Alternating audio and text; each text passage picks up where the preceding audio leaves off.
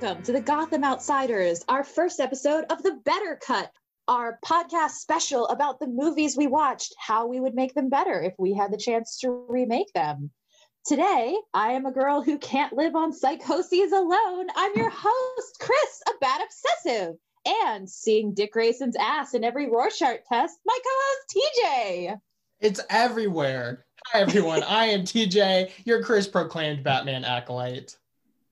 But we can't navigate this terrifying neon circus that is life alone. So we brought in a guest, PhD programmer, comics writer, and GLAAD Award nominee, Anthony Oliveira. Hello, hi. What is it she says? Certified wacko? Let's go with that one. That's the technical term, certified wacko. Right. I am not sure the Chase Meridian's practice.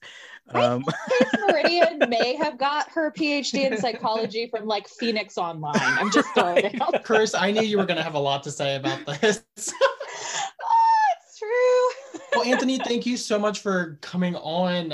It's no secret that I am a huge Marvel fan, and I love your work over there, specifically with Emperor Hulkling. Congratulations on your GLAAD nomination. Oh, thank you so much. Thank you for having me. The behind the scenes of this is that the hosts literally caught me singing "Kiss from a Rose" as we were coming into the chat. It was the greatest thing we've ever caught a guest doing. That's all right, Anthony. So you I'm follow definitely a Batman Forever fan. You follow my Stan Twitter account, so we're even. It's fine. Yeah. I didn't even know there was another one. It's such a good fan Twitter account. And we're talking about like one of my literal favorite movies, like 1997. This was it. Yes. Batman Forever. Oh, wow. See, I was not born when this came out. How dare you? I am leaving. This interview is over. It predates me by about a year. He is the actual infant on this show. Wow. So you didn't live through the like media blitz that was this movie. Like I literally, while I was watching this, I was like, why am I having the world's biggest craving for McDonald's? And then I remembered that was the whole campaign, that you got the little glasses that I still have of like the Two-Face handle where the mug handle is the flipping coin, or the Riddler one where it's his like Riddler cane. It's like, this was the thing. Like the toyeticness of this movie was what it was all about. What an effective marketing campaign. Yeah. I know, it's 24 years later and I'm like, damn, I need a Happy Meal. Wow. See, I missed all that, but I grew up watching it though, because I was in my childhood prime, like a year or two after Batman and Robin. So I've really watched the Joel Schumacher films a lot as a kid. I did too. So I haven't seen this movie since I was a kid. So this was quite an experience, I will say. What? Yeah. What kind of Batman podcast is this? I know, right? I rewatched it a few weeks ago and then, of course, revisited it more recently. But before then, I hadn't seen it since I was a kid either. Right. Wow. So how does it handle? Like, how does it stand up when it's not like the thing that is baked into your DNA? Like, well, it still is though. So that's the difference. It was from my childhood, and it's been, a long time since then. But I genuinely put it on, and I was like, yes. Like it felt like sinking back into my childhood, and just I loved it. I had the music memorized, and like the first couple opening scenes, I knew like every beat, every word of dialogue. I was really surprised. Yes. It's boiling acid. I'll get drive through. Can we talk about that guard? I feel like I should not have this many notes about a nameless guard in the very first scene. He has a lot of personality. He does. He only wants his hearing aid. He loses his hearing aid. He loses his glasses. He's really going through it.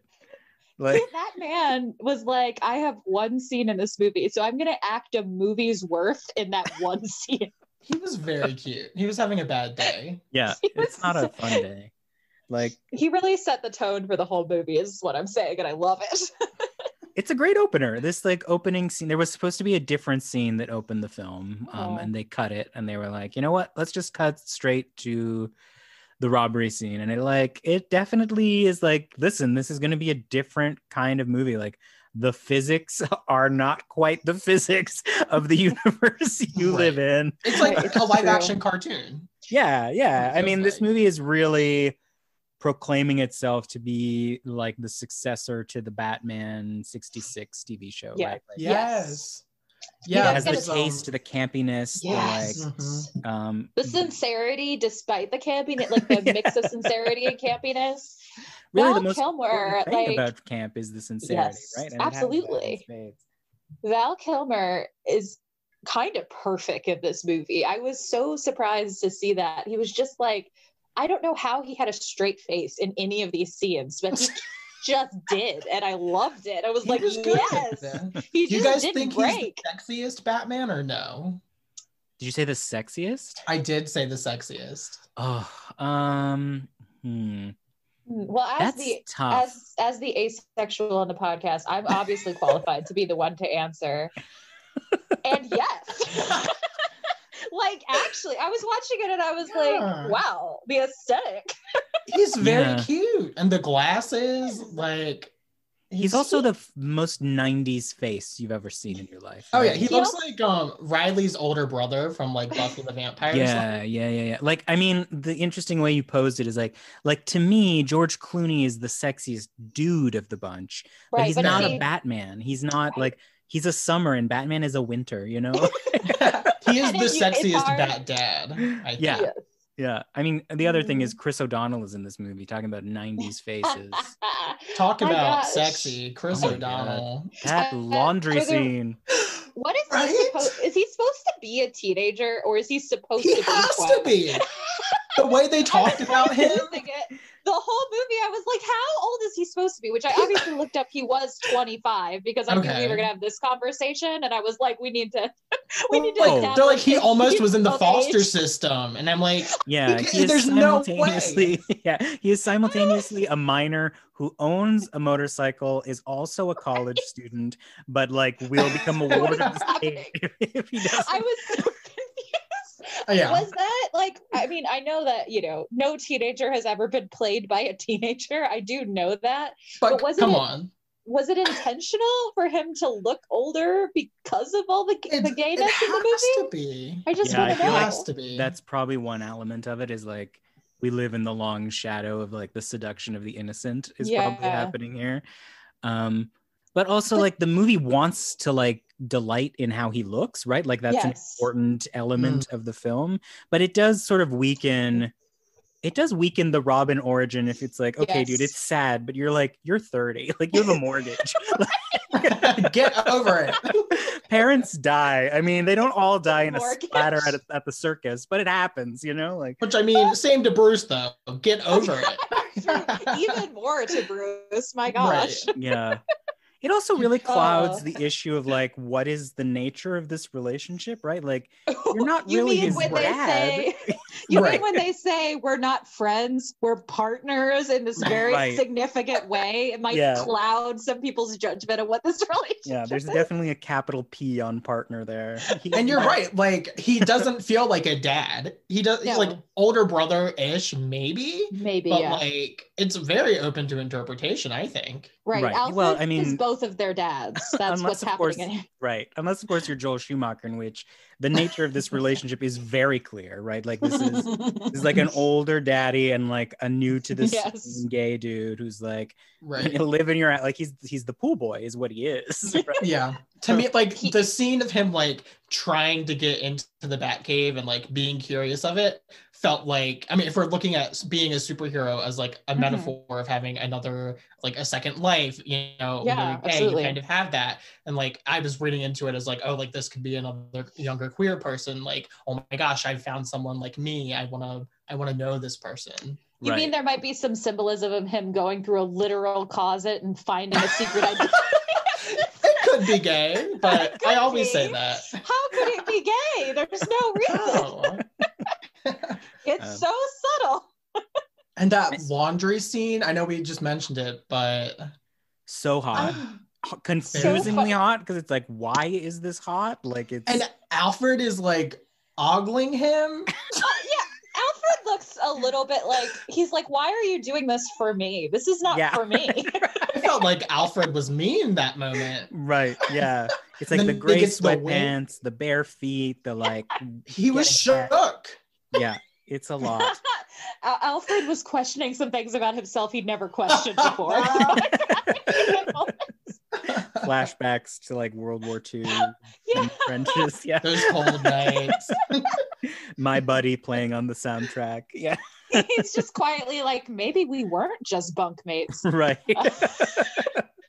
And of course, the gayest thing in this film is Jim Carrey as the Riddler. My gosh. Like, Yes. okay, so you both just rewatched this with fresh Yes. eyes. Like, it is actually, Yes. and I'm not even joking here, right? Like, it is not subtext. It is the It's not text of the subtext. film, right? Like, Edward Nygma is in love with Bruce Wayne.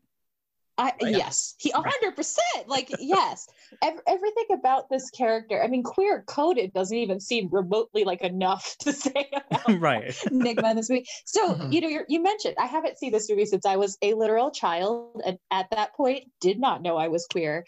But I'm on this interesting journey of revisiting all the stuff from my childhood and discovering that the signs were there all along. Mm-hmm. Everything I loved. Journey. Everything I loved as a kid. I just have been revisiting Disney Channel original movies and discovering my favorite ones are all very gay, and watching Lord of the Rings and it's very gay. And I'm like, Right. wow, I think there's a connection. Like, Bruce describes it as a love letter that he's received. Edward is like mimicking him with the 100%. mole and everything. It's very Yes. clear that Drew Barrymore is here only as his beard, right? Like, 100%. I love her though. I'm like, she was giving her lines weren't that great, but every line she made great. Like, she was eating it up. She Mhm. what? Like everyone in this movie. I honestly don't think anyone was half doing it in this one. Because sometimes you watch That's movies fair. that are this camp and there's like one person who clearly is not committing. There's no one in this movie who isn't just going like, yes, I will do that. They were all in. Right. They're all the actors at a ride at Disney World in this movie. It's like what it is, right? It's like a roller coaster of a movie. It is. And I know we talked about Jim Carrey a little, like, Yes, he's please, just let's. so good. Like, I almost feel like his performance is on par with like Robin Williams as the genie, with like all the impressions and just so expressive and funny. And I got to a point in my notes where I was like, I cannot talk about Jim Carrey without all caps. I just can't do it. I got to a point in my notes where I stopped writing down my favorite of his lines because it was like, this is all the notes at this point, or Right, just my every favorite line. his line.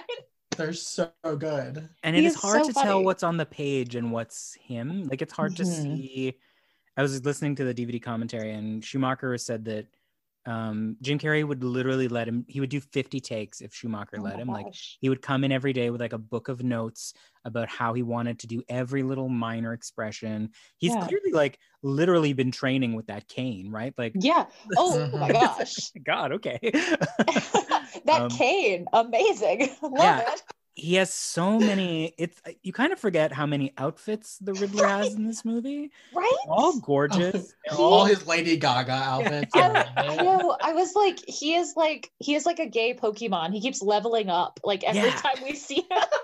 Yeah, it goes from like the suit that he steals from the mannequin Right. to like that final sequin eleganza extravaganza moment. With the glitter on his about it. mole. Has somebody done a drag in that costume yet? Because I feel like it would be amazing. Well, that's what it is. It's a drag performance. The whole whole thing is just and I mean the gender play too, right? Like like the Two-Face stuff is so weird. Like, it's there is kind of a closety narrative where it's like he's been quietly obsessed with Bruce Wayne, and it erupts into this sort of camp performance that is the Riddler. Yep. That's true. Yeah, if we're talking about our journeys with this movie, I've said many times in this podcast, the Riddler is one of my favorite villains, and then ended with, I don't know why. And I went back to this movie and I'm like, okay, I get it. I feel like so many people shit on this movie in general, but specifically Jim Carrey in this movie. But he's so good. Like, if you go in knowing what kind of movie this is, he's the best part in my opinion. It's like some people watch it and don't think he knows what, like he doesn't know what he's doing. And it's like, how could you watch this and not see it as intentional? I'm so confused. Well, I think that this is, again, you guys are too young maybe to remember this, but this movie, 1997, was a very different online world in particular. Like it was literally the news cycle, and especially geek culture, were dominated by websites like Ain't It Cool News, which were all about the kind of snidery, hyper masculine aesthetic. Like they wanted boobs and they wanted grit, and something that is so, I mean, famously, this movie, if you want to, like, if people know nothing about this, the meme they remember is the nipples on the bat suit, right? Like, and that is such a specifically, I wrote about the nipples on the bat suit before. Nipples on the bat suit are dropping the mask, right? Because like, men want the hyper masculine fantasy of muscles, but if you put nipples on, it's like, oh, this is about sensitivity, this is about desire, right? And that's this whole movie, is like, we're gonna have fun and it's gonna be pretty gay, and that's why the whole world like rejected it. Like that's why like, we cannot enjoy this publicly. And Batman and Robin only made it worse, right? That's fair. I just read The Caped Crusade by Glenn Weldon, which goes into that a lot, about just how people weren't ready for it. Well, I mean, the other thing is that the thing that geek culture in particular didn't want to admit is how queer geek culture was. Right? Like like I've been going to Comic Cons for 25 years now, and what's been funny is watching the way the queerness of Artists Alley, which is the fan response things, has started to seep into like the big two. And like, I mean, I say that as someone who is trying to do that same kind of work, but like I've always said, like, I don't really understand what straight people get from superheroes, because it is such a queer narrative. Like it is, like you said, like Robin literally like flying into the closet and with like silverware clattering everywhere. Like that's such a great point, right? Yeah, it is. Yeah, straight people, write us. What do you know? Right. Please don't. Actually, like, straight people. What do you think Batman is about? Boobs and grit, obviously. I was gonna say, just kidding. They're not listening to this one. See, superhero movies was one of the things as a kid, one of the only things as a kid that I bonded with my dad over, who's like a very mask man. So like it's so funny that like superheroes have been such a fundamental thing, a part of my queerness growing up as a kid and still today, and like that it, you know, it just something very ironic to me. For the last sight of explicitly desirable male bodies, right? Like in film, right? Like because you're not allowed, like, what does an action hero look like now? It's like Bruce Willis? Like, I don't know. Like, who is allowed to be hot as a man is an interesting question. And to me, it feels like, even look at today, like Chris Evans, like the Chris's, right? Like, like that's where we're putting male desire, and it's not an act, like superhero comics, superhero movies. It's like, look at those muscles. Imagine what those muscles can do. It's the last place you're allowed to do that. Now, are you a defender of the bat nipples, Anthony? I feel like there's a space for the bat nipples. I feel like they wouldn't work in the comics. Yeah. I feel like comic books need less detail, and when you bring something to film, it always adds detail in that sort of like very fussy way. All the Marvel comic movies, they all have these like weird little asymmetrical belts and stuff.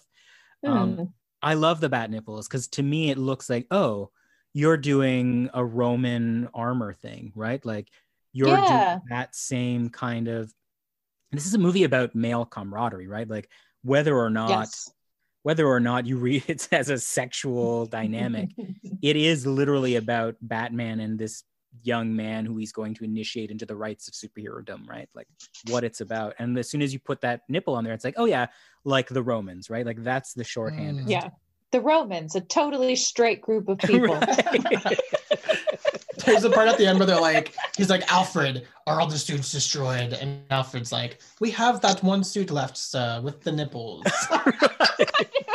And he's like, oh, great. But I that just feel takes like you we back need to, like Achilles and Patroclus. That's like the Yes. sacred band of Thebes, right? That's the seventh circle of hell where Dante's like, what's going on here? And he's like, this is where the homosexuals are. And there's like the really gay ones, but then there's the soldiers who come running over. Like it's just part of the culture, right? Like the gym rat culture aspect is all over this movie. Yeah. I do love the idea, so as we know that Alfred made all these suits, of him like carefully crafting nipples onto his surrogate son's costume. Right. Oh my! Do you think he like got like a clay mold and like? Definitely did. And Oh Bruce my walks in at some gosh. point. Is just like, what? Right. Yeah. It's also They- it's my- super weird in the next one where it's like, I made you this, my niece, and it's like, what? Oh gosh, it's true. And now, That's Anthony, you amazing. watched the commentary. Was there any comment on like the close-ups while they're changing suits? He knows right off the top. He talks about the nipples actually in Schumacher. Yeah. And he's like, I did not know this was going to be a big thing. I think people need to get out more, is what he says. And that speaks really to his whole. I love it. I R.I.P. Joel Schumacher, who I really love Mm-hmm. as a filmmaker. I love Phantom of the Opera. I love his aesthetic. Yes. I love his eye. He does not shy away from camp, but he's also like one of the last really of the superhero movies that were allowed to have a sexualized component, right? Like I can't think of anything more aggressively unsexy than the Nolan movies, right? Like they're the most, and I don't even mean that in a mean way. It's just Christopher Nolan has a very chilly eye, right? Like he is not interested. He's interested in like these weird dead wives and these like sexlessly, unemotionally available men.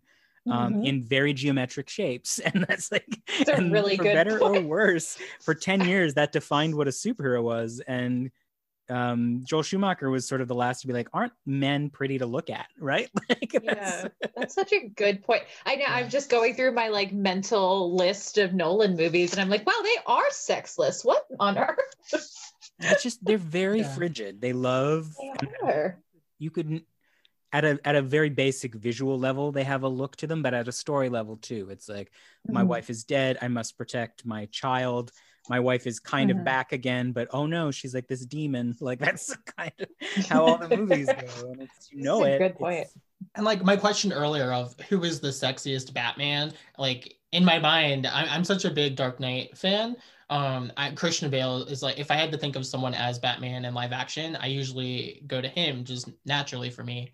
Because that's what I grew up with. But I was like, is he sexy to me? And I was like, he's good looking, but I don't find him sexy. He doesn't fuck, right? Oh, I don't know if you Can I swear? I don't think I can swear. Yeah. But if we had Joel Schumacher making the Dark Knight movie, maybe I would have found him very sexy. I don't know. I suspect you would have. Because I was thinking, like, Christian Bale is a handsome man in many movies, but you're right. I don't think it's in that one. Like, you can watch him, like, watch Velvet Goldmine, right? Like, Christian Bale, very sexy, is he getting fucked in that movie? I forget. Was it Ewan McGregor who's fucking him? Anyway, gay sex, go watch it. But like you put him in a Christopher Nolan movie and it's like, this Batman is definitely sexually dysfunctional, right? Like he has to be. There's no way he's not. Whereas like, you know, you can do some hand stuff with Batman Forever. Well, there's one person who finds Val Kilmer sexier than we do, shockingly, and that is Chase Meridian.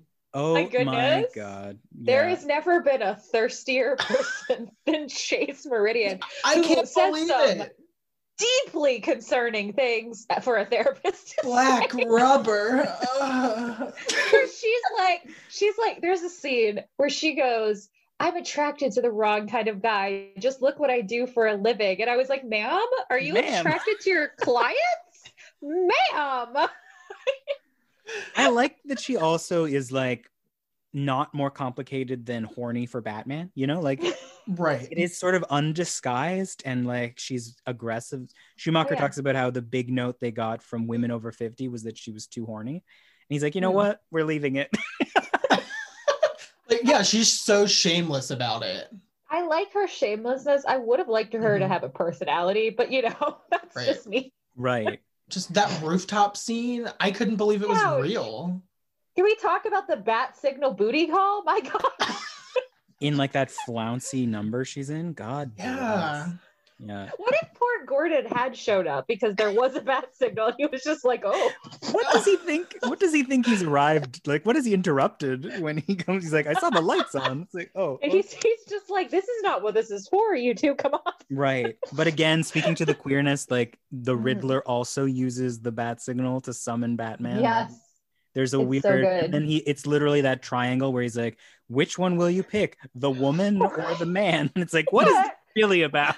Both. I know, Riddler, come on, bisexuality exists, Batman says, and then catches them both. I think it speaks volumes that like people complained that, oh, this was too gay. But we have scenes like this with Chase Meridian, and like I was watching this movie as a 5-year-old child. My parents didn't think anything about it. Now, if someone had told them it was gay, they wouldn't have let me watch it. Right. That's really true. Yeah. But even her desire, even the way she looks at him is like in its own weird, like she looks at him with the male gaze, right? Like yes.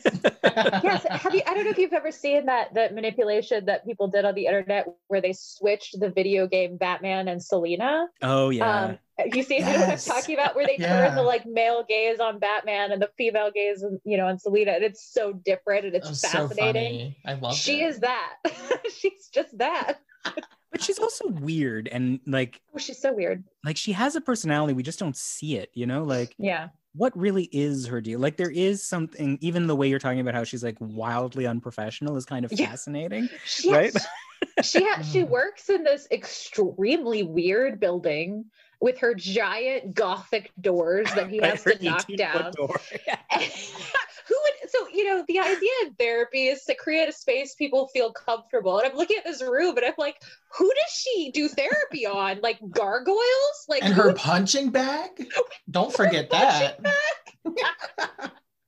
I was just, who is this woman? And then she has she's making like a collage of Batman faces. So there's like stuff going on, is what I'm saying. She's got some stuff. She feels like she is like about to be the villain of the next one, Right.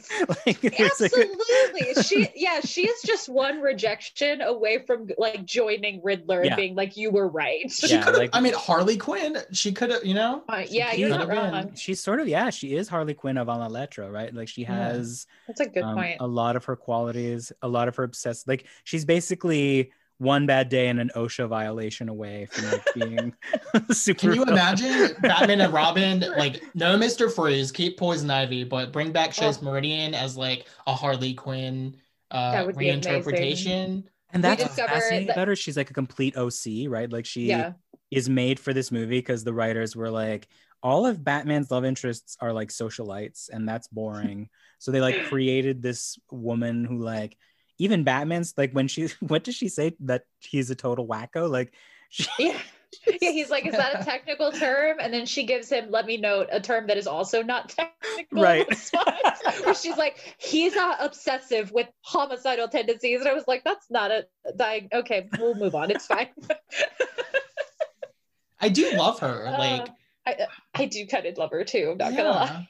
I think a lot of it is just Nicole Kidman's performance, and her voice is just so sultry all the time. She is a full-on snack in this movie. Like she looks amazing. You know what's amazing? I was, as I said, listening to the commentary track, and the biggest fight he had with studios was that they thought Nicole Kidman, when they cast her, wasn't sexy enough. And then he showed them Excuse me? Yeah, and then he was like, what? And then he showed them the rushes, and they were like, oh, okay, never mind. They said, more boobs, more grit. He showed them the rushes, and they had to take a shower, and then they were like, it's fine. Yeah, she's just on 11 in this movie. You just want to take a hose to her, like, ma'am, you are in a professional setting. Yes, when he goes to consult with her as a therapist, and she does not yet know he's Batman, but she's still like, if you took me now, I'd be fine with that attitude. Then you're just like, and then she goes on a date with him. And then she goes on a date with him. I really want to be like, ma'am, be honest, have you slept with one of your clients? Just tell us. We probably need to know. I love the fact that like she wants Batman and Bruce wants her, and she's like, I don't want you, I want Batman. And then when Batman wants her, she's like, I don't want you, I want Bruce. Like, I respect love it that. too. And I guess the character we haven't talked about is Two-Face, who is kind of the embodiment of that dual identity thing. That is so wild. I do kind of at first I wasn't sure I was going to enjoy this take on Two-Face until they just leaned so hard in that I was on board.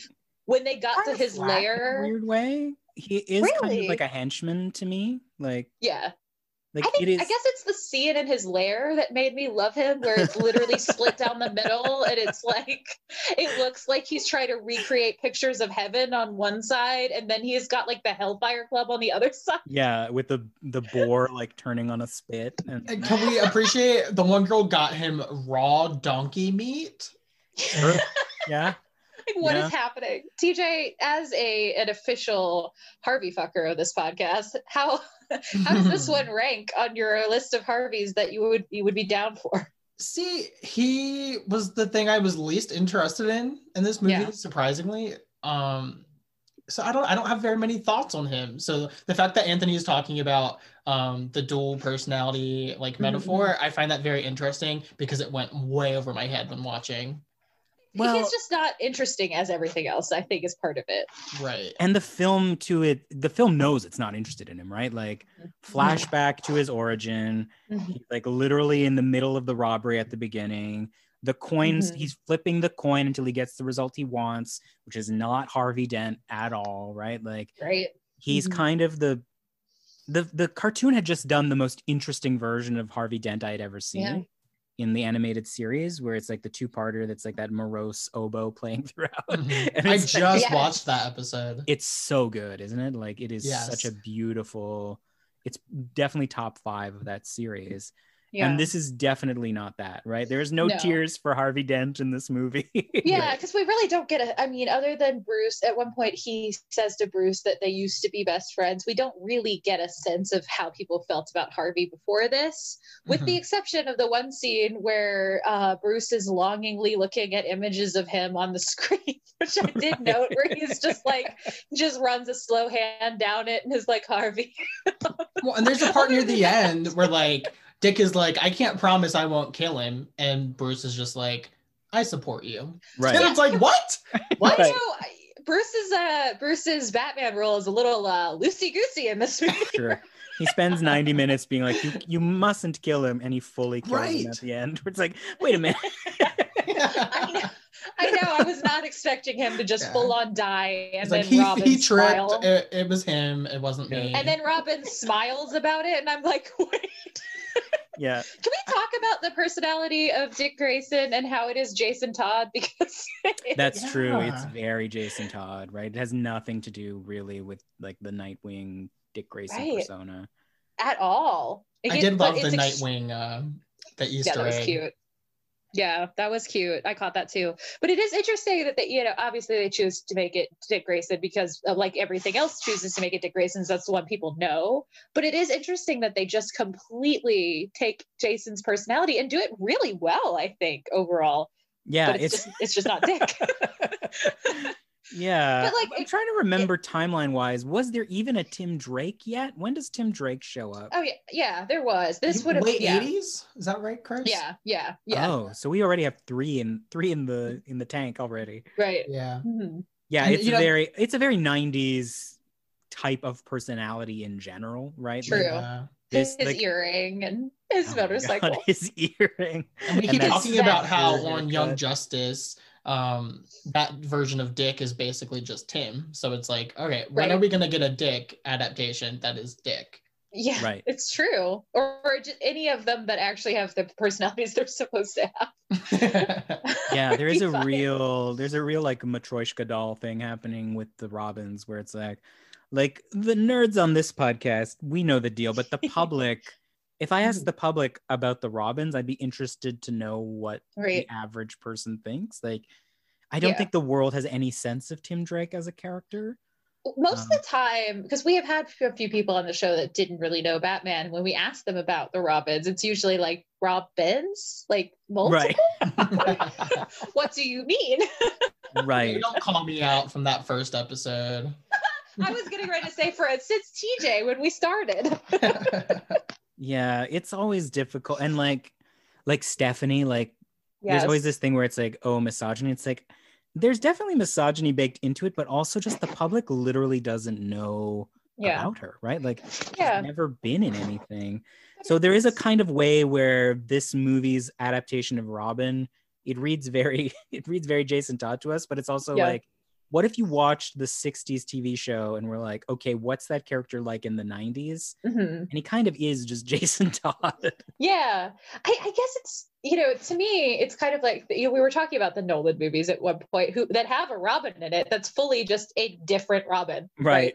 Right. Just a new one. So I feel like I don't think that the casual fan would care if you called this character Jason instead of Dick. Like, I don't think anybody's caring when we're out here having, Joseph Gordon-Levitt Robin is just named Robin. That's his name. Right. And it's like at the end of the movie while you're leaving the theater, it's like, what? Okay. Yeah. He's like, by the way, my real name is Robin. And I was like, the fuck? That shitty thing that movies did for a few years. Like the same thing happens with Talia in that movie, right? Yes. It's like, okay, I guess you're Talia. And then all of a sudden the camera cuts and she's like fully in like this like Orientalist costume all of a sudden. It's like, you were a French lady a second ago. I love the scene. Well, I loved it as a kid specifically, and I think I've mentioned this before. When Dick steals the Batmobile and saves the girl, and she just says, "Doesn't Batman ever kiss the girl?" And there's that music, and they kiss. It made me tingle as a child for certain reasons. Oh. Meanwhile, I'm over there going like, "How old is he? How old is she? Is this legal?" I'm not sure. See, I have fond memories of it. He has a driver's license. That's at least. I know. How old is she? Oh, yeah. Like she was 14. Anyway. Well, yeah.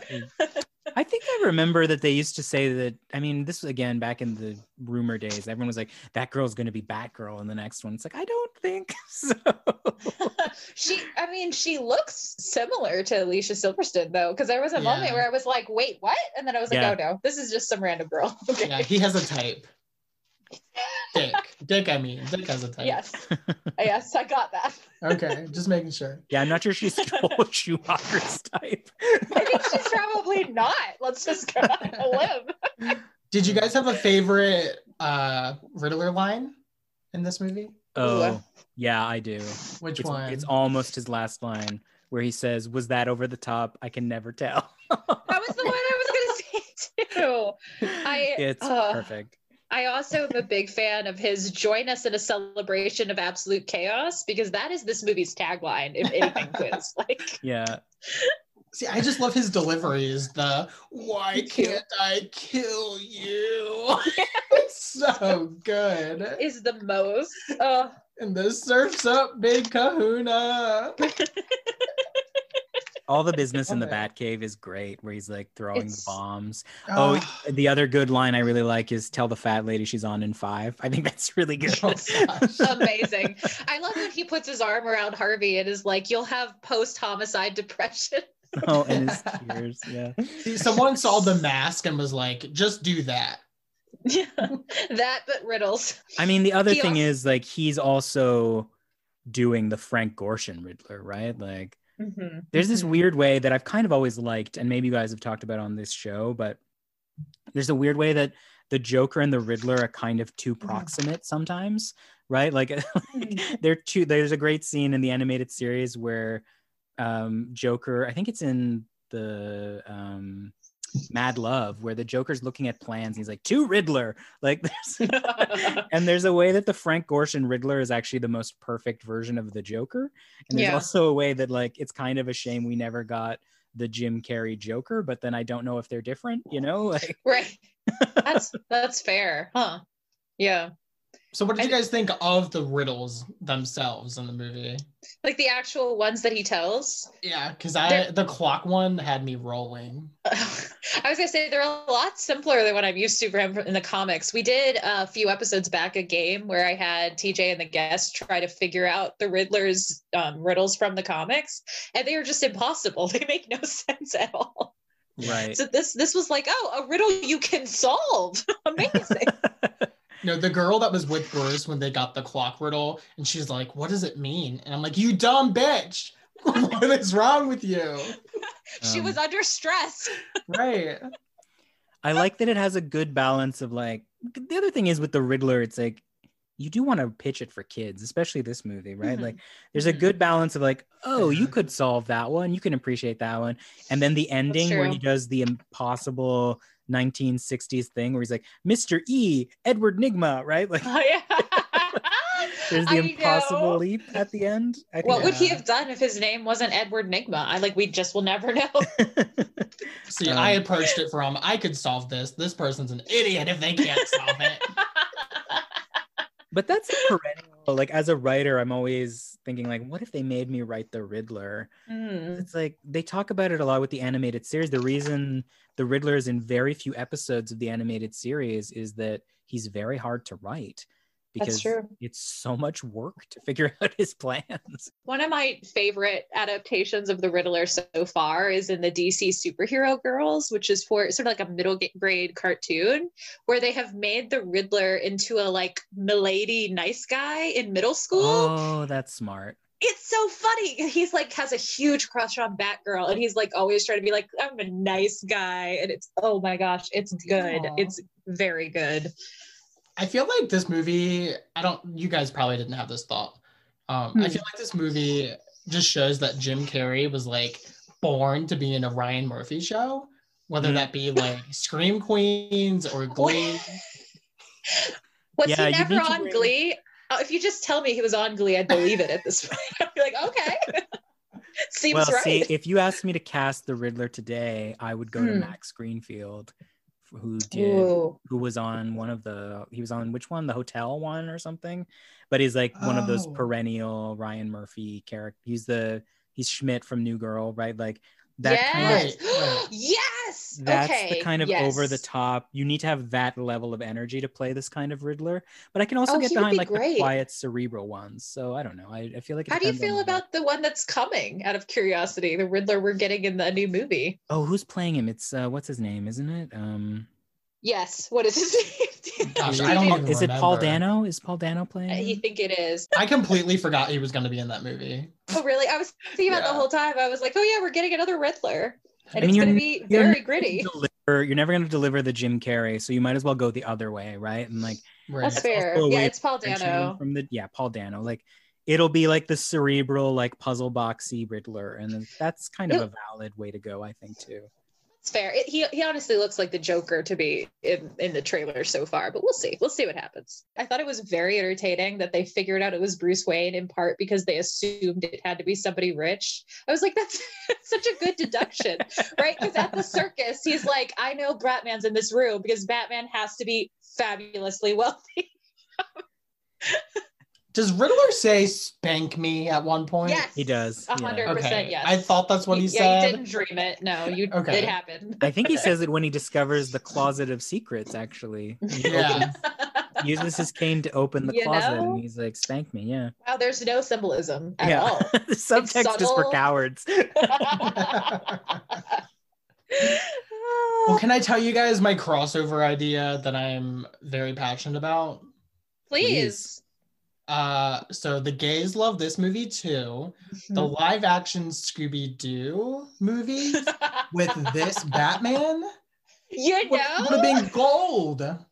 Same energy. Yes. Scooby and Batman have crossed before. In the comics and the show, and there are some animated movies too, I think. Yeah, they could have started their own cinematic universe at that time. Like, missed opportunity because they were both Warner Brothers. It would have been fantastic.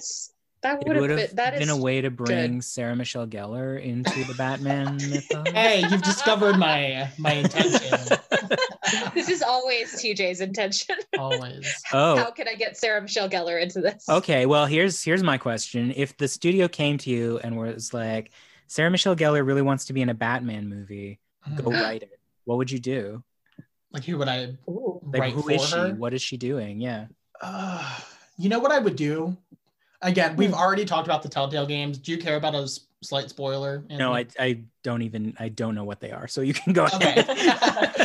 In that game, spoiler for anyone listening, Vicky Vale is a character throughout the whole game. She's kind of a potential love interest / friend to Bruce, and then near the end you find out she is the villain mastermind. She's Lady Arkham, and it was just such a cool reveal, and I feel like Sarah Michelle Gellar would be brilliant in that. Like, bitchy, I think you're right. Like, Cruel Intentions is my favorite after Buffy, And of course, Sarah Michelle Gellar is in both of those. And I think she would do a great job of mixing her Buffy persona and Catherine persona from Cruel Intentions to be a really evil, seductive Lady Arkham. Yeah. Vicky Vale. I will say, so as much as I love Nicole Kidman and Chase Meridian in this, I will say some of her interest in Bruce Wayne is baffling to me, because their very first introduction is him just like mansplaining shit to her and going, "You're naive but insightful." And she's like,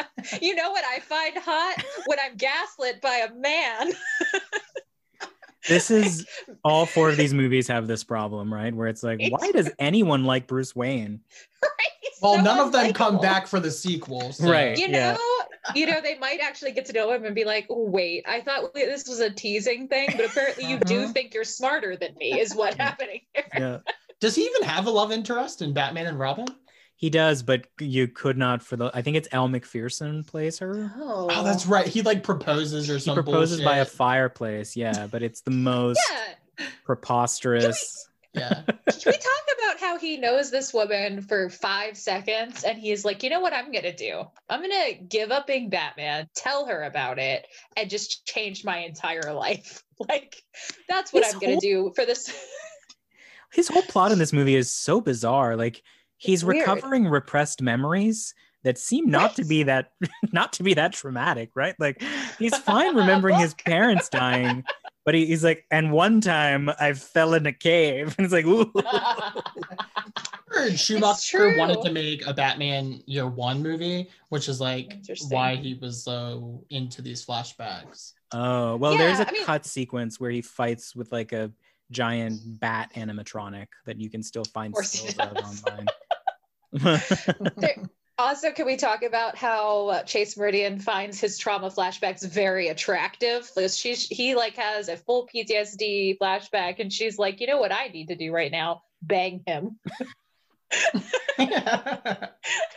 like, again, ma'am, what is going on with your therapy practice? I have real You questions. fell in a cave? Tell me more. Like, ooh. All in my cave. You seem to be panicking. Let's get into that. Yeah, that turns me on. I love it when they get that distant, totally not here look in their eyes.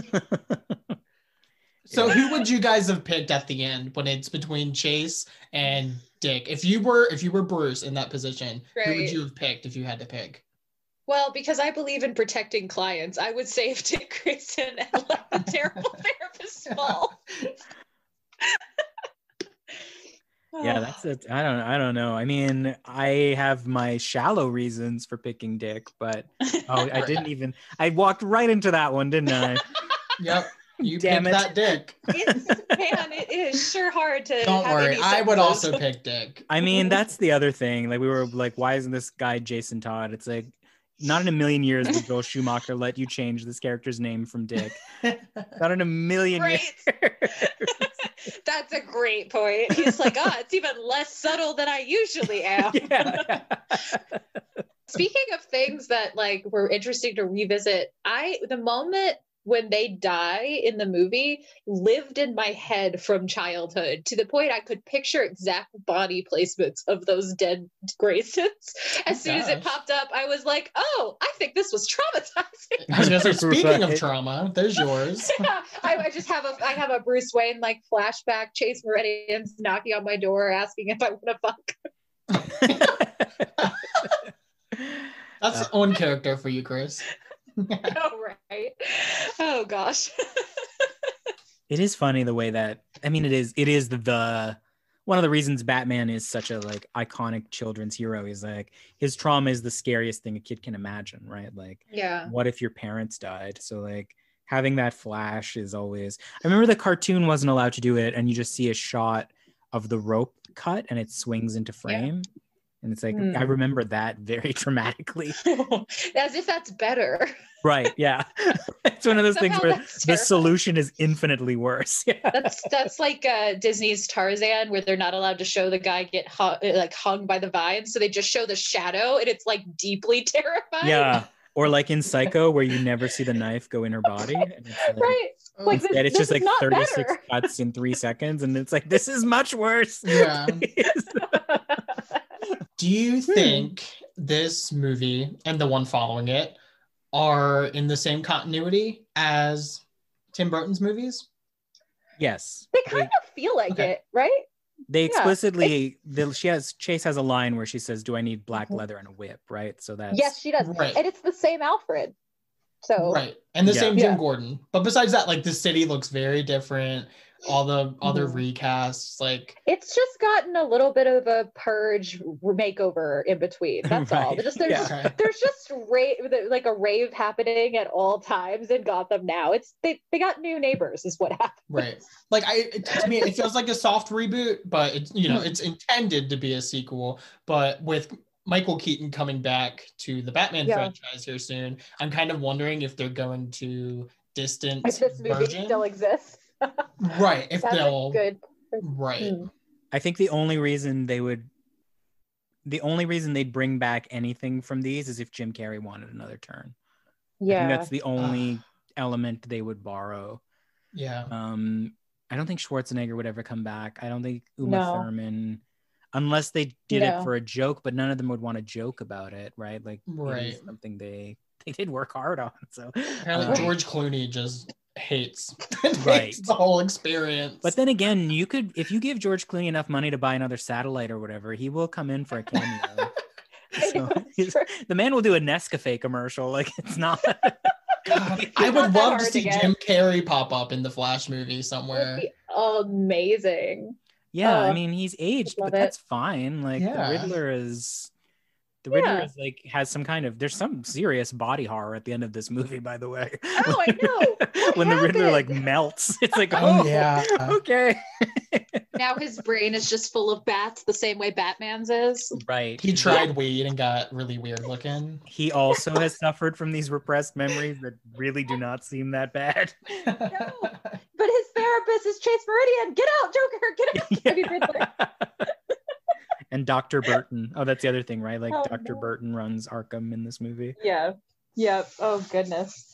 I think the last note that I have to mention is Bruce Wayne's turtlenecks. That's the whole note, but just like yeah, he loves a turtleneck. I mean, he's uptight, right? Like it is a fashion that speaks to psychology. Yeah. As a man without a neck, I don't know what it's like to look good in a turtleneck, but I don't think I've ever worn a turtleneck. You're not alone. I don't think I've ever worn a turtleneck either. Did we talk about the Rorschach test that was just a bat? Because oh no, please do. Girl, that's a bat. I love it so much when he walks in. He's like, "Why is this ink blot that shows your pathology a bat?" And she's just like, "Sir." He's never heard of Rorschach tests before. But also she set him up because that thing is a bat. So. Maybe you have bat on the brain too. Maybe. All I know is when they scanned his brain, all they found was a bat. That's right. A bat flying right at the camera. Yeah, that shot was like right out of the Batman Year One. It was comic. Very funny though, because in a comic it has like an artistic quality. In this, it was like they looked in his brain and there's just a bat flying around in there. Just... I hadn't thought of that. It's really just like it's like a symbol of emptiness. just a void with the bat. It's like if you looked in your brain and it was just like the old cartoon of a guy playing an accordion, like in Homer. Like yeah, like what would ours be? What would yours be if you went in that booth? What would they see? If I went in that booth, they would be like, "Wow, Tim Drake, huh?" They'd say, "Who's that?" Yeah, they would go, "Which Robin? What? Don't understand." Yeah. What would it be for you, TJ? And why is it Buffy? Oh yeah, you got me. It would be Sarah Michelle Gellar. It's just her doing backflips in your brain. Yep. Anthony, what is your brain? What is your brain gremlin? It would be Chris O'Donnell in gray sweatpants using his foot to wring out a towel. Why are you doing this? What does it mean that I'm feeling these things? Please don't stop. He winks at the end too. No. He was trying to seduce Alfred. Yeah. Alfred being there is so good. enough stories about people seducing Alfred. I'm just going to throw it out there. I don't know if you guys have talked about this on your podcast before, but I find it very funny whenever Alfred gets like a sexy lady backstory, because it's like, this is the gayest man in comic book history. Like, it at this point should be canonical. Like, he's literally a British spy. Like, the number one qualification for being a British spy is that you are a raging homosexual. There is a version that in all other aspects is not a great comic that we talked about before, called Gotham High, but it is the one that has canonically gay and married Alfred. Yeah, otherwise that comic is terrible, but then Alfred shows up with his husband and I was like, yes! Yeah. He's gay and he drinks all the time. It's great. He's gay and he has a drink in every panel, just kind of like swooshing it around, and I'm like, okay, I love it. Like, I have very specific, like, I actually am not a person who's like, Batman is gay. Like, I actually don't read Bruce as like, I actually think he probably doesn't manifest sexually in a lot of ways, but like, his surrogate father, Alfred, the British spy turned actor, is a homosexual man, right? the man with the theater degree who knows how to sew a bat suit. Yep. And who's like, you know what you need to use as a weapon is the theatricality. It's like, what? Like, come on. We just posted an episode where we go into Chris's Batman is asexual headcanon. I think that's, again, like, it's one of those things where it's like, the canon should almost be there, right? Right. Mm-hmm. I mean, except for this movie version in which he is like very down, like the whole movie. Right. I think in general, he does have a sort of like, he's not motivated by sex. Like, and you can, I think some people have read that as repression, but I think he just isn't motivated by it. Like, that's personally my headcanon. Mm-hmm. Right. His I guess the difficulty is always that people will, like, because you don't want to be like trauma equals asexual, right? So that's always the weird, like, it's a tough line to play. It is a tough line, but also if we wait for a non-traumatized superhero for our queer representation, I'm just saying, we're gonna be waiting. or the other trope is like the computer brained one, they can be the asexual, right? It's true. Yeah. So it's like, but you're right. Like, what are you going to do? Just wait for 1,000 years for the perfect for there to be a not traumatized one. Because... Now, which one of those is Jughead? Jughead is not. See, I like Jughead as in comics Jughead as Ace, because he is just like, I want to eat hamburgers and be friends with people. And I'm like, same, bro. Me too. It's me. And then at the end, there's that spotlight with them running at the camera, Batman and Robin. I love it. Did you think he was breaking up with Chase Meridian in that scene? Because I was like, it seems like a breakup. And then she's like, call me later. And I was like, oh, okay. I didn't get that vibe. I got the impression that we understand this is exit Chase Meridian. I don't think anyone was like, I can't wait for Chase Meridian to come back in the next one, you know? Like, he gives her back her cultural appropriation doll, and he's like, I don't need this anymore. And I was like, oh, you're giving her back her things. Okay. Right. She's leaving. This is goodbye. And then she's like, call me later. And I'm like, take a hit, girl. Well, especially since she has emphasized that the only reason she's attracted to him is his psychological breakages. Right. She goes at one point, she's like, I'll bring the wine, you bring your mental scars. Yikes. Line in this movie. That works on all of her patients. It probably does. That's just it. The reason she's not in the next movie is because she's in jail. Right. I mean, I would have loved if Batman and Robin, like, there is actually weirdly a lot of sequences at Arkham Asylum in Batman and Robin. So if like Chase Meridian had like hair up in a bun running the facility, I would have been fine with that. But no one is super invested in OC Do Not Steal Chase Meridian. Well, guys, what does your version of the better cut look like for Batman Forever? Because I'm me, I would probably have made him Jason. Let's just for maybe even just in a line that his real name's Jason, just for the 5 of us that care. And feel free to self-indulge. Well, okay, but let me ask you then, if that's your take, is it possible really to have a Jason Todd story where he's the first Robin? Yeah, I guess the problem is in my version, this would have to have been the first movie. It can't be in the middle of the series the way it is, because I think it would have worked if there had been a Dick Grayson, but he's not in the picture anymore, and then this is a Jason, right? So there's like some framed pictures of like goofy, sweet little Dick Right. Grayson. Yeah, beside all the sad parrot pictures that are stared at fondly in this movie, there's like a Dick Grayson, and so Jason comes in and he's like, I see you adopt children all the time, got it. Just that kind of vibe.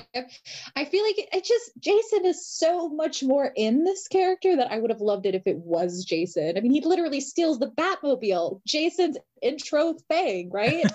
Like that's how Jason comes in. I didn't think about it. That's right. Oh yeah.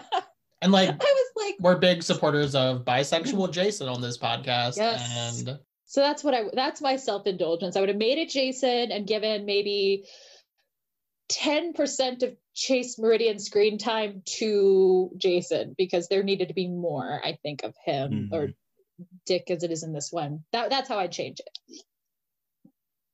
Also, she would get arrested in the end.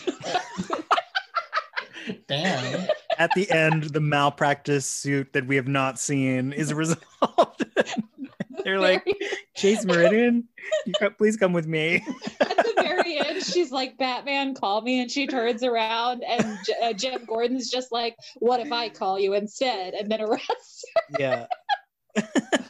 What if he was like, by the way, I just called the cops. Start running. He's like, I am deeply concerned by your practices. Yeah. She definitely has that like pull a cop's gun on him kind of energy. Bruce, look what I just shoplifted. Yes, and then there's an after the credits scene of her just as a new villain. She's just a villain. Yes. That's how I would change it. I do think the film accomplishes what it wants to accomplish, there is no way to it is what it is, and if you hate this kind of thing, fine. But part of me is like, I don't want to change it into a different kind of movie. The one thing I have sort of slightly said is that it does feel to me like it has taken literally one of the most psychologically complicated Batman villains, which is Two-Face. Yes. Completely turned him into like a B grade. Like no one really remembers Tommy Lee. Like everyone was talking about Jim Carrey in this movie, and no one is like Tommy Lee Jones as Two-Face, right? Like, yeah, for sure. So part of me is like, it would have been kind of nice if these films hadn't started to default into 2 villains per film, and maybe given this character space to be something a bit more interesting than he was. Like, especially since he does have such a signature, like we talked about that scene of the divided apartment. It's like, visually, he's super cool. He pops on screen. There's a million things you can do with that. Like, it's like amazingly overproduced aesthetic. Yes. And which, again, like the Nolan films are completely uninterested in, right? Like, what if his suit was kind of scarred is not interesting. So I would have liked, I would have liked to see Joel Schumacher be interested in that character. Like another movie where it's like, show me more here. But I don't know. But then again, like, sometimes that's how it is, right? Like sometimes you start a comic and it's like, Batman's in the middle of stopping Mad Hatter, and it's like, okay, it's not a Mad Hatter story. Yeah, it's never going to be a Mad Hatter story. So like, sometimes you need someone to be the flat background against which another character is foiled. My better cut of this would be, I'm going to self-indulge very much. Just turn it into a sitcom with Riddler and Two-Face, because that was the best part of the movie, I think. They're all over each other. They're all over each other. They have a lot of chemistry, which is hilarious because Jim Carrey and Tommy Lee Jones famously did not get along. Oh. They are good actors then. Because there's a moment. No. Oh, so on set, Jim Carrey kept getting this vibe from Tommy Lee Jones. And he's like, I can't believe you don't know this story because it's one of my favorite lines. This like gay vibe, and he tried to hook up with him. It was like this hostile vibe. Okay. And one day he's like, hey man, what's up? And Tommy Lee Jones, it's burned into my brain what Tommy Lee Jones says. He said to Jim Carrey, I just can't sanction your buffoonery. And he said, all righty then. Yeah. What a terrific burn. Like, sometimes you hear something that is so mean, but simultaneously so well said that you can't not appreciate it. I can just he went see to it Harvard, Tommy Lee Jones. I think he's a Harvard. Do they teach insults at Harvard? I can see it like playing out in my mind. Jim Carrey has the cane. He's like twirling it around, coming up to Tommy Lee Jones. Yeah. Oh man, Yeah, I can't and it doesn't show on sanction your screen. buffoonery. I cannot sanction your buffoonery. Just You amazing. know So funny. how he went on living after that. That's Yeah. impressive. Yeah, exactly. He I didn't would be immediately 10 die. years before your eyes. If someone said that to me, my eyeball would have fallen out of my head and popped. Sir, I cannot sanction your buffoonery. I feel like I need to pull that out the next time somebody annoys me. Yeah. It's the most savage thing I've ever heard. But on a serious note, if I wanted to change like one thing about this film, I've loved the campiness, so like I wouldn't change anything about that or the vibe of the film. Good. But if we could have brought back Billy D. Williams as Harvey Dent from that original film, Oh yeah. instead of buying out his contract for Tommy Lee Jones, they should have just brought back Billy D. Williams. Is it still to this day the most anyone has paid not to be in a movie? Oh, I don't know. No, Because for a long time it was the most anyone was paid not to be in a movie. Because his pay or play contract was so good. Because they were just like, well, of course he's going to be Harvey Dent. Right. And like that's a whole other story of. Imagine how complicated your feelings would be about like how you're like so rich now because you weren't in something like right. That and like wild. Not to have him and to have like this. I mean, Tommy Lee Jones is a good actor, but like a real waste in like why couldn't that have been? There's no reason. Yeah. Racism is the answer, of course. Yes. There's no acting reason. Let's be clear. There is no legitimate reason. There is a big systemic reason, however. Right. But he did get to play Two-Face in the Lego Batman movie, which that makes me so happy. I remember when all the articles came out that he was going to be playing that in Lego Batman. I was like, yes. Oh, so cute. Anthony, we have one final question that we ask everyone that comes on our show. Okay.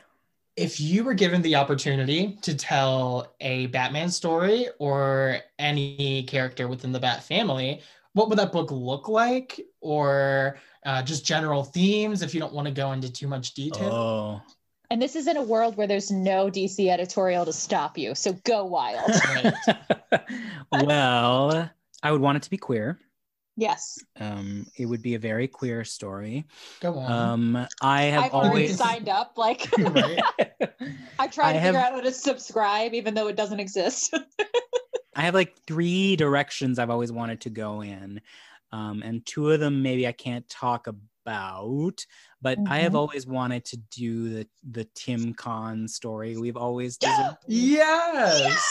That Superboy run is so beautiful. I would want to bring Manipool back to do that. That would be gorgeous. And just like I think it's time. I mean, we have so many Robins. How are none of them queer? Like, yeah. I am behind a bi Jason Todd. That sounds absolutely right to me. It's very easy to do a bi woman, and like, good luck getting any kind of queer male representation in. But I think that's a story that seems ready to be told, and like in some ways the many Robinness is like, let me have one, you know, like and there is like it would be fun to like do a nice, you know, rehabilitation on Jason Todd, or to do, I mean, there's so much fun to be had in the Batman stuff. I feel like I have takes on like almost all the villains that I'd like to do. This whole year I've been thinking about Mr. Freeze.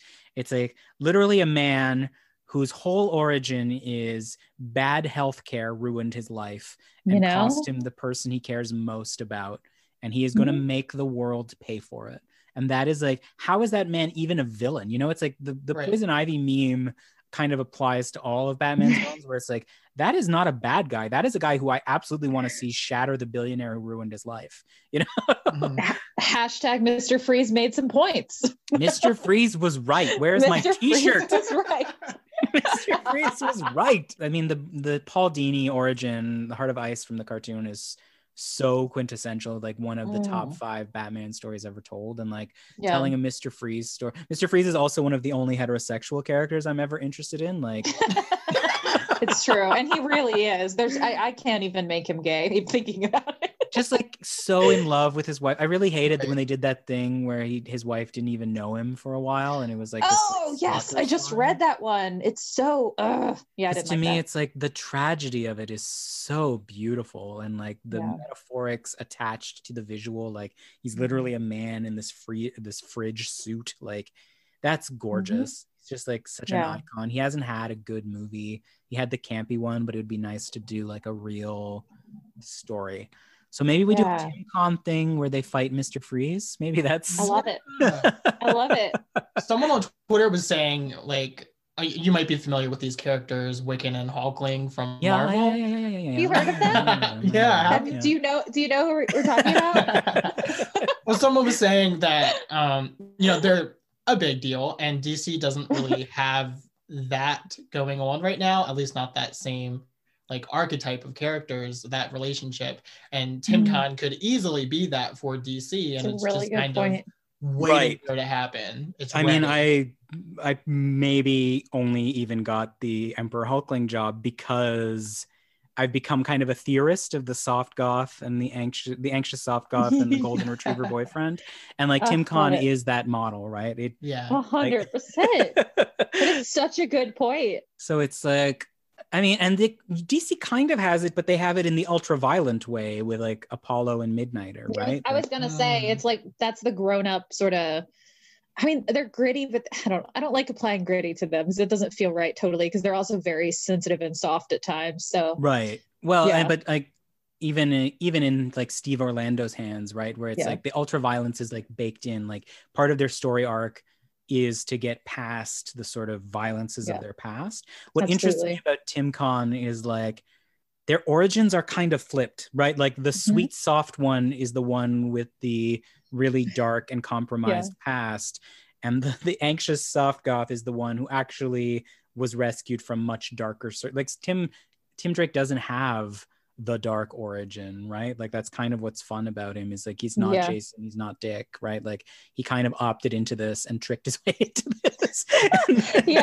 he wanted this. But I have other stories I'd like to do, but those ones are more complicated, and I would have to divulge too much. But that's the big one where I'm like, let me do this. Like that's the front facing one where I'm like, please, for the love of God, let's just do this thing that's been waiting to happen. Make it so. Now here's the thing though, like what kind of, because the thing with Tim Con is for me, like who are they fighting? What is the setting? Like that's always, because they're sort of like long distance, you know.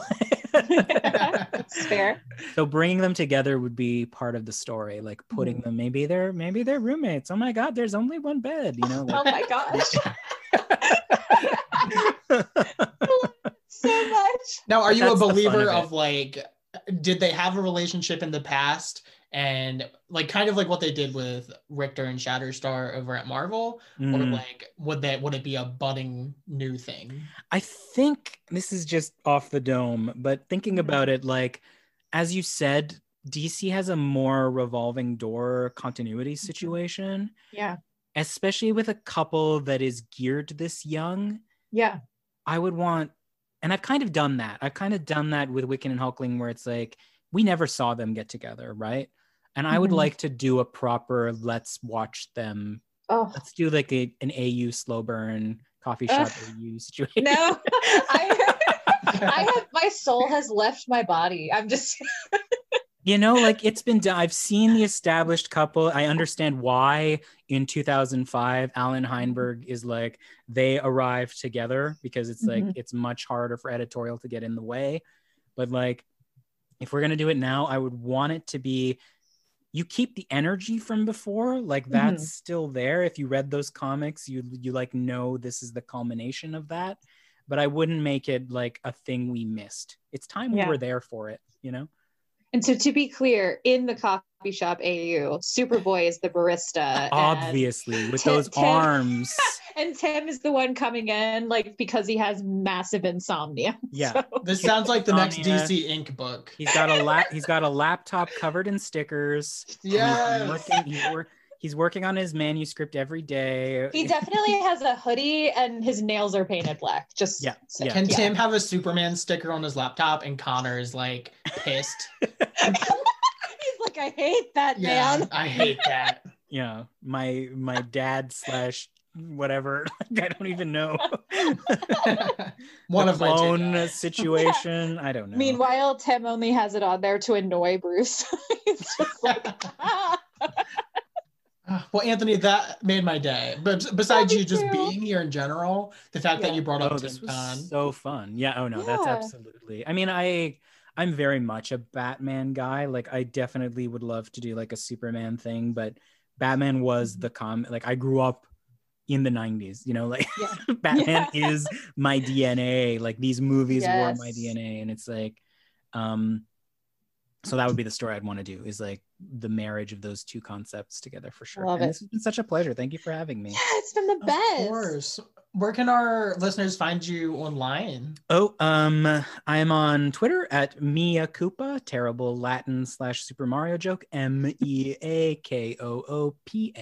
All right. Well, Anthony, thank you so much for coming on. This has been amazing. This has been such a pleasure. Thank you for brightening the quarantine horror as it continues. Of course. Literally anytime.